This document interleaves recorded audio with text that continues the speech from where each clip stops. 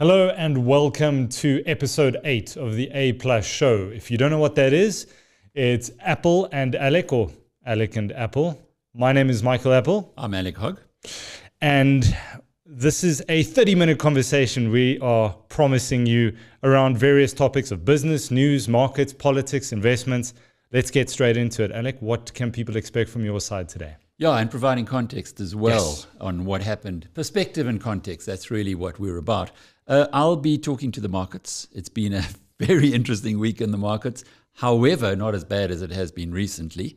We pretty much flatlined, which you can hardly believe given the volatility. I'll also be talking about the South African Reserve Bank governor suggesting that he's played his cards well, so interest rates are going to increase in South Africa, but they're not going to hurt the economy. Okay. And then we'll talk about my trip to the Eastern Cape, Mike. I spent a couple of days going around parts of the Eastern Cape, St. Francis, Gqeberha, and also to the place where the whole Eastern Cape game reserve tourism started, Shamwari, in particular a place called the Founders Lodge, hosted by one of South Africa's great entrepreneurs, Adrian Gardiner, who turns 80 in March next year. So to get the opportunity to spend quality time with someone who's really been there, done that, gone bust, built up again, was just a privilege of note. So hopefully I'll share a few of his stories and the stuff that I saw. My side, Alec, and you're so right. It's about providing context to the information that is out there. And the big news story in politics was part 5 and 6 of Zondo's final report from the state capture inquiry.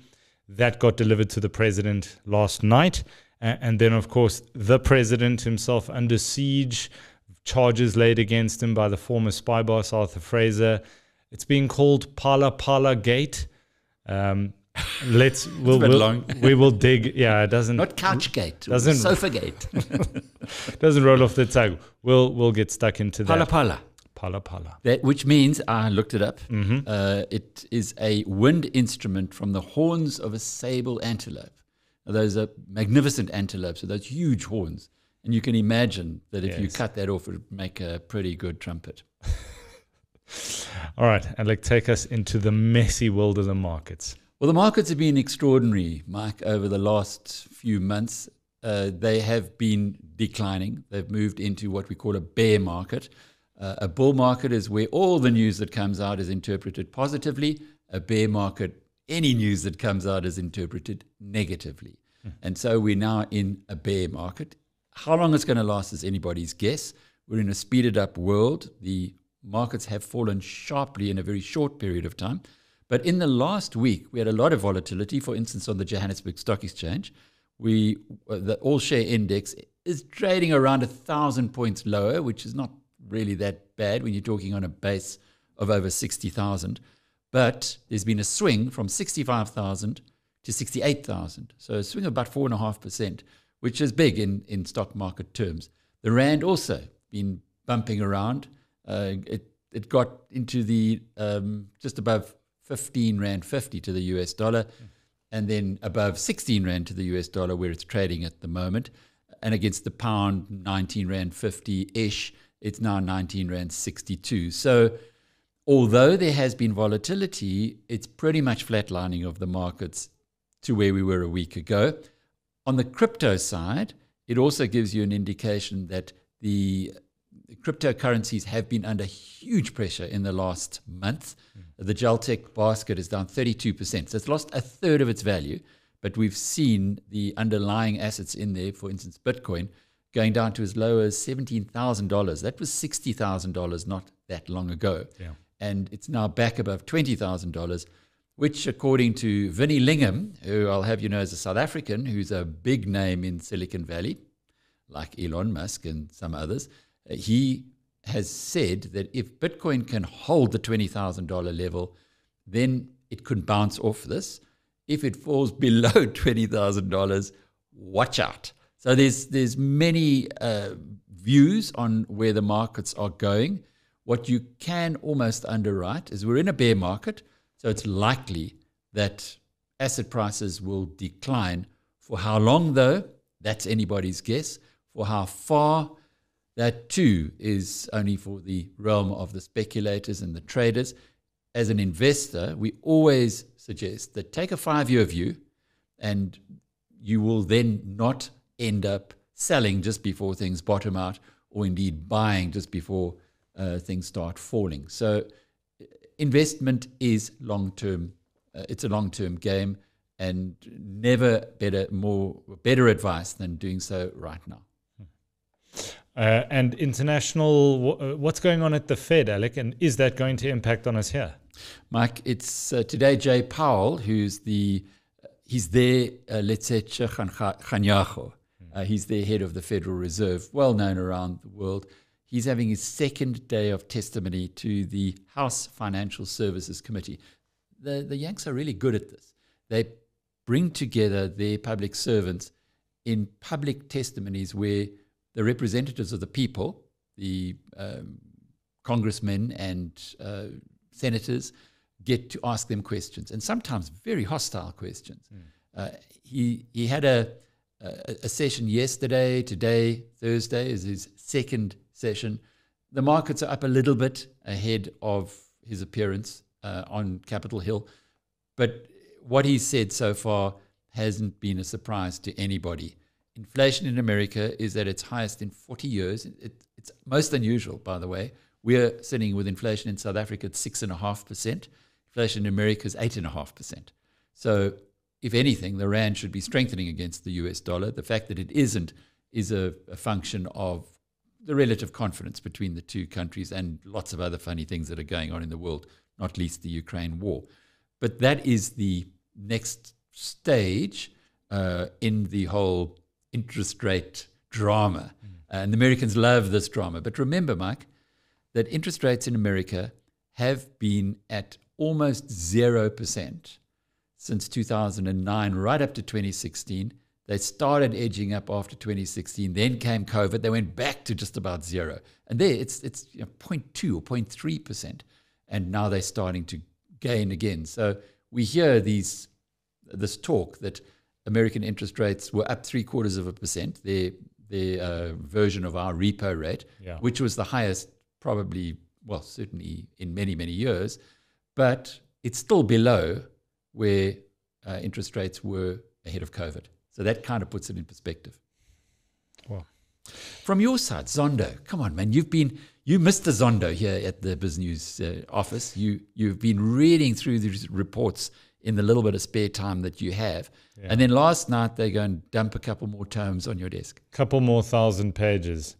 Yeah, so, let's just step back from this particular one and just look at it in totality. It's 5,500 pages across the 6 parts.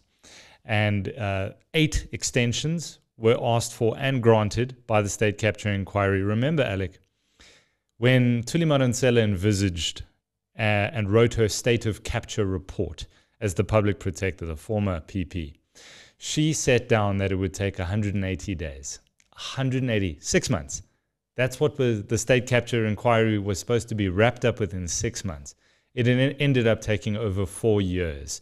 And that's where the 8 extensions come in. Because what Jacob Zuma did when he was president is he widened the scope, the terms of reference of the state capture inquiry and said to them, do not only look at me as Jacob Zuma, the Guptas, but look at the municipalities. You want to look at corruption? Look at all the corruption.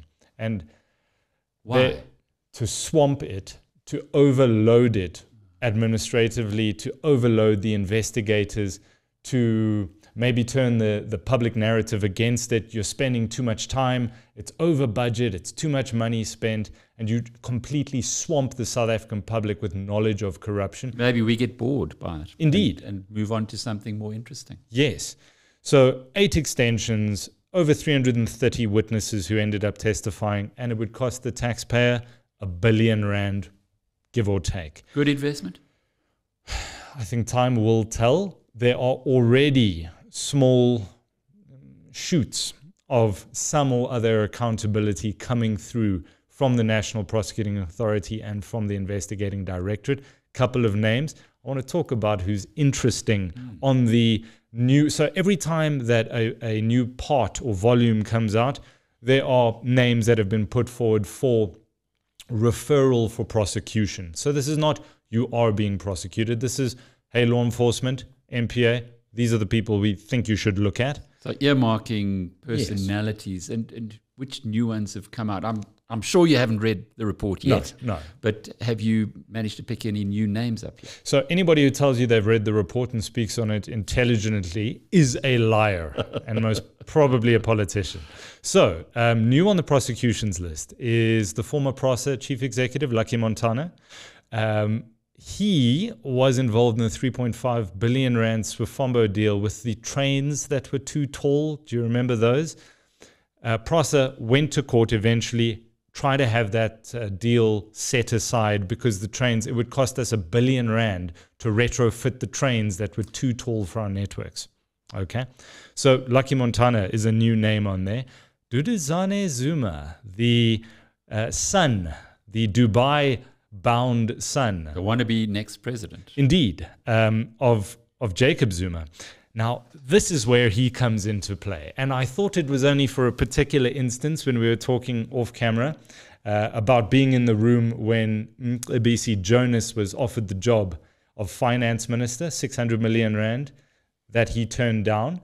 It was in relation to that, being in the room when Rajesh Gupta, aka Tony Gupta, offered Mr. Jonas the job. It's in relation to trying to corrupt a public official there. It's also in relation to a second person who says Duduzane Zuma and Tony Gupta were in the room when he was offered a bribe. Now, this man is called Mxolisi Dukwana. He is the former MEC for Economic Development in the Free State. And as the Economic Development MEC, he held the reins to a project. It was called the City for Tomorrow, CFT in the Free State. It was worth about 140 million rand. The Guptas wanted 80 million rand of that for doing nothing. And they said to Mr. Dukwana, you're going to get 2 million rand a month if you shut your mouth and you sign these papers. To his credit, he said, no, sorry, not going to do it. And he was at the Gupta Saxonwold house. He left there. At the Saxonwold Shebeen. And he lost his job not long after that. Ace Magashule was the person who brought him to see the Guptas. Well, this is interesting. Yes. This is interesting. So the Magashule link is now becoming apparent. Magoshule's name is also on the list, the new list. Now, he's already being prosecuted in relation to the 255 million rand asbestos project.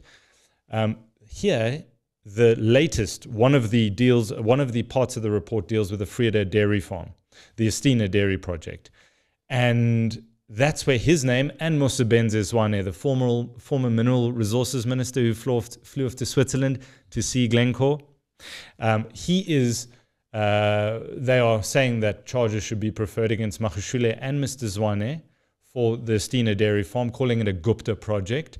And they want the state to sue those two gentlemen for 280 million rand to recover all the money that the state lost, because the state would pay over 280 to the Guptas, it would be laundered, and it would come back into South Africa, and it would fund the Gupta wedding I'm just wondering here about Glencore, because we had a piece last week about Glencore admitting corruption. To worldwide corruption, yeah. And naming a number of African countries, not South Africa. Strangely enough.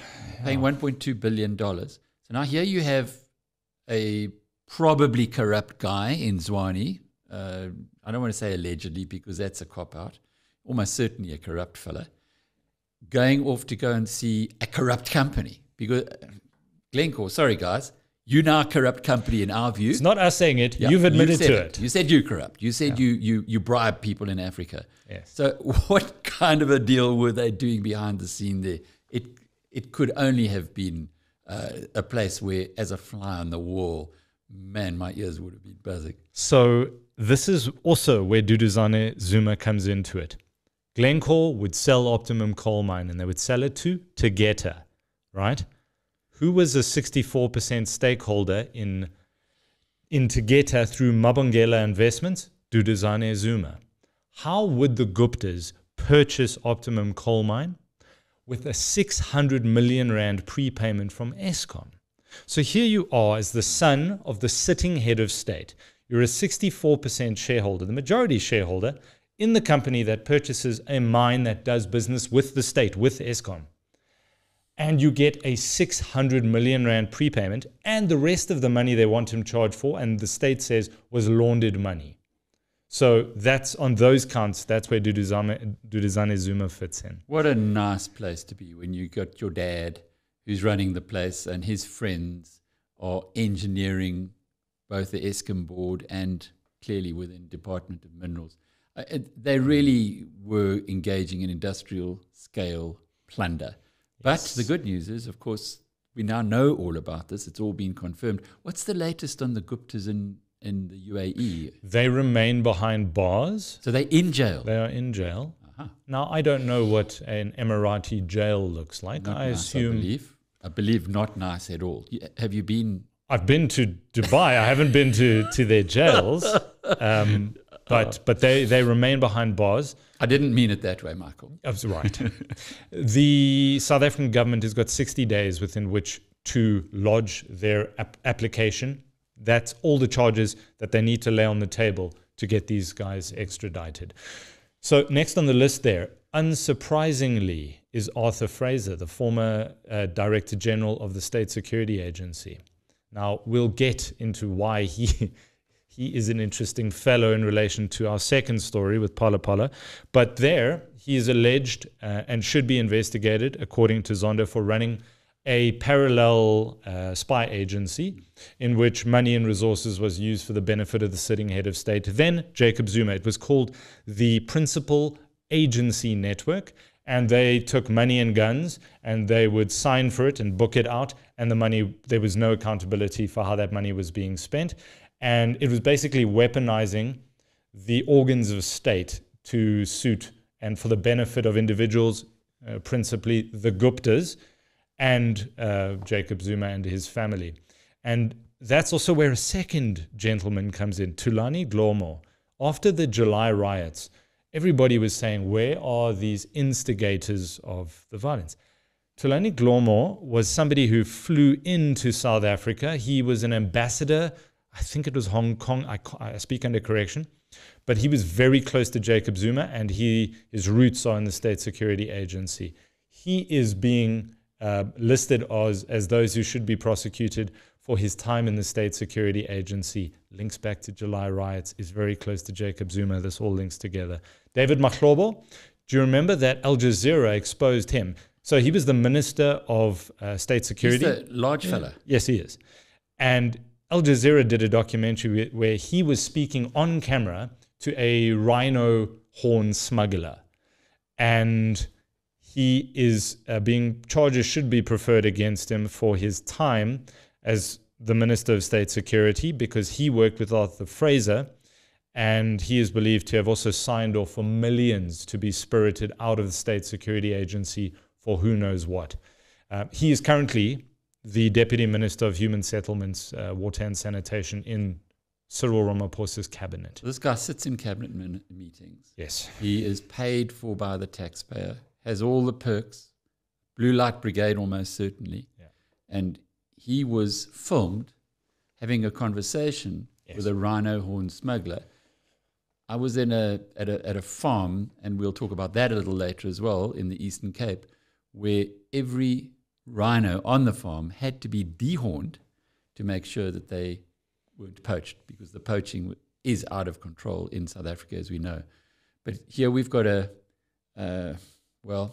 policeman, the person we make the policeman, who's actually policing himself, being a crook.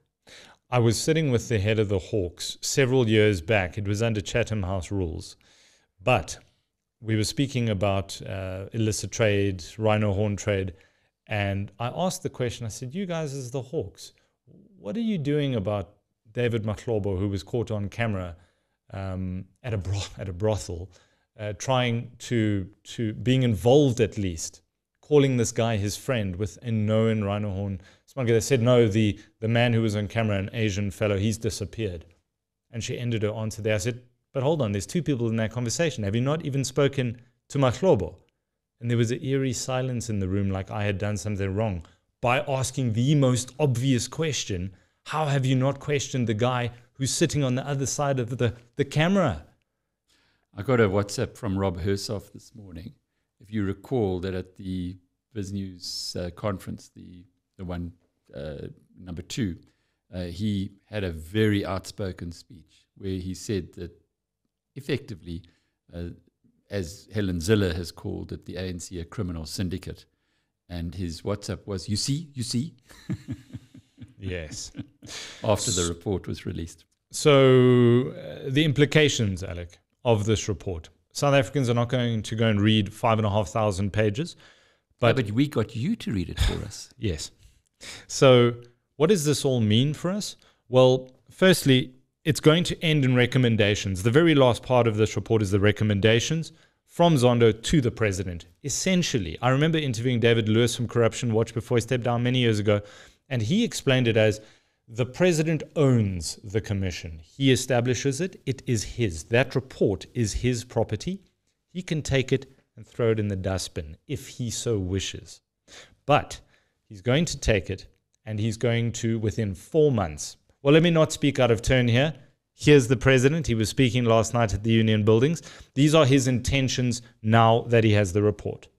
In line with the directive of the High Court, within 4 months from this date, I will formally present to Parliament the full report of the Commission together with an indication of my intentions on the implementation of the Commission's recommendations. And I know that in this regard, we will also be working together with members of Parliament to whom this report is going to be submitted. And collectively, we will deal with state capture and outline precisely what needs to be done. So the president has got until October to present his recommendations and how he's going to implement the recommendations from Zondo. He can disregard some, he can include what he wants, and he takes that to Parliament, and Parliament must then enact those recommendations. Who sits as the majority party in Parliament, Alec? Well, who knows? Of course, it's the ANC, the implicated grouping.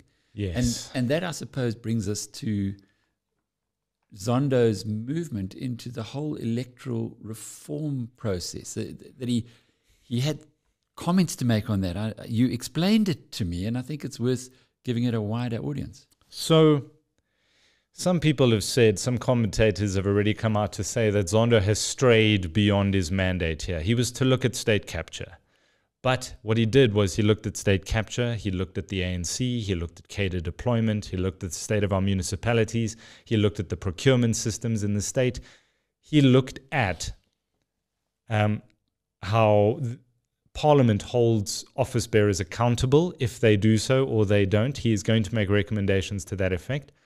And he has come out rather controversially to say that there must be massive electoral reform in South Africa, in that you and I and anybody out there can vote for an individual to become president, that we are no longer voting for a political party who money exchanges hands, there's a power play, and somebody gets voted into power. He said, then only South Africans have themselves to blame for the person who sits at the top. So we are individually then invested in somebody. Now that electoral... And they can't be recalled, presumably, because Cyril could be the third ANC president in a row to be recalled by his party. But if we presumably vote for a president, then no political party can recall him if they don't like him anymore. That's correct. And he even referenced, he said, this is not to say that bad people won't be voted in to become president. And he said, you know, across the pond, Trump became the president. He puts this in the report.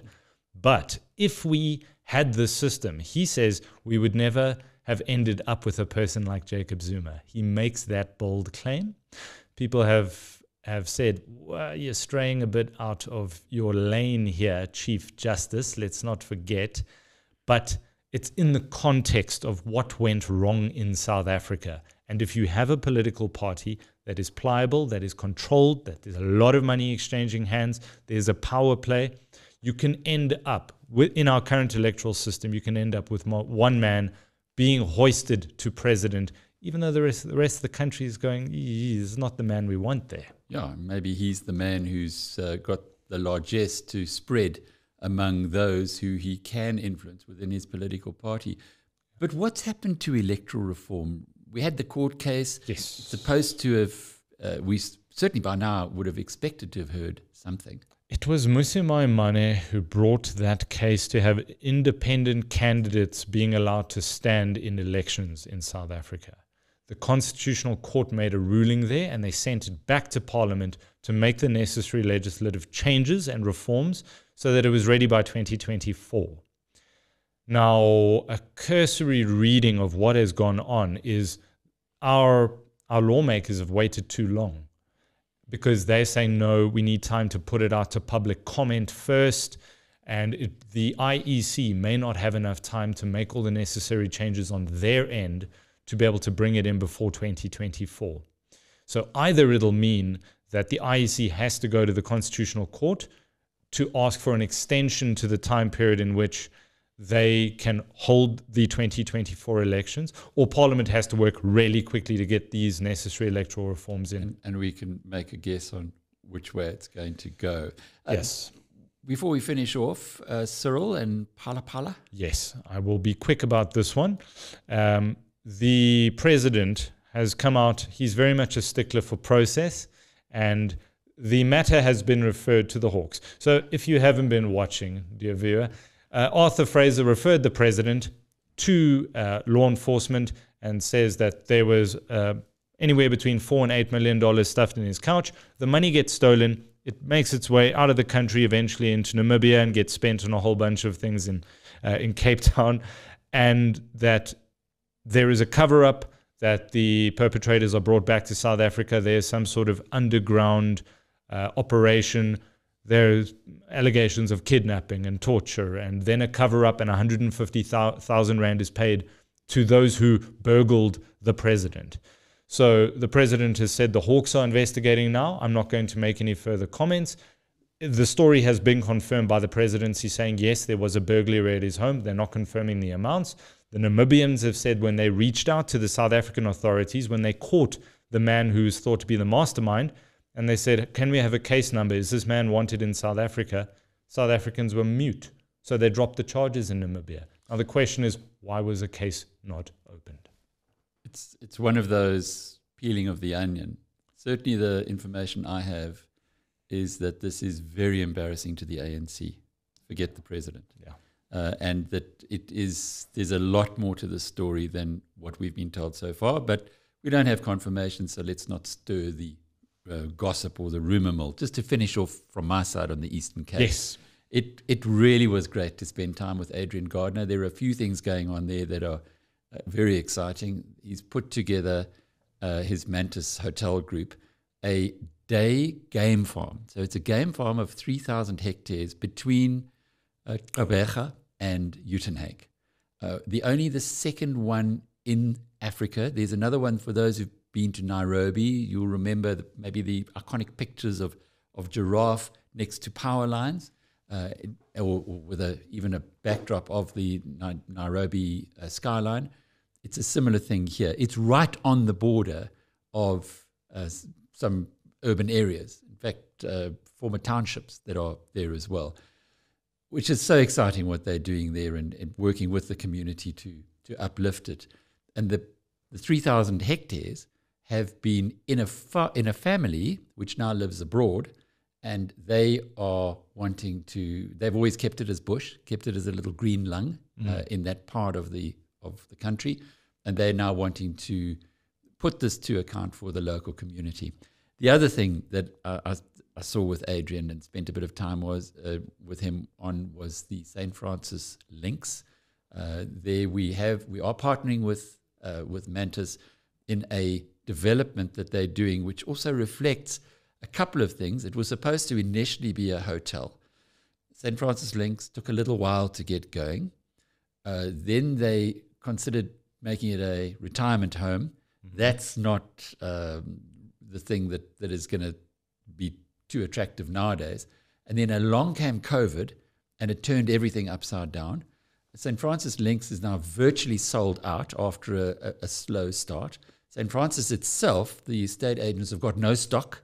So if you want to go and live at the sea, you might be a little late, or you might have to really pay up. And remember, St. Francis is one of those coastal resorts where you can work remotely from.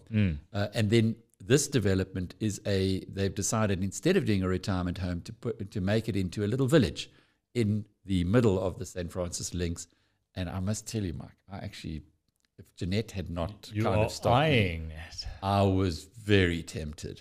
And I'm sure that given the lack of stock that exists in that area, and indeed for those who want to work remotely, where you've got your own water from the resort, where you've got your own power, where you've got connectivity, fiber bandwidth, I can see that this is going to be very popular. So it was great and well done again. Adrian Gardiner, as I said earlier, he turns 80 in March, and he's still at it. This is an entrepreneur who loves and believes in South Africa, and just a great guy to spend time with and to absorb some of that wisdom.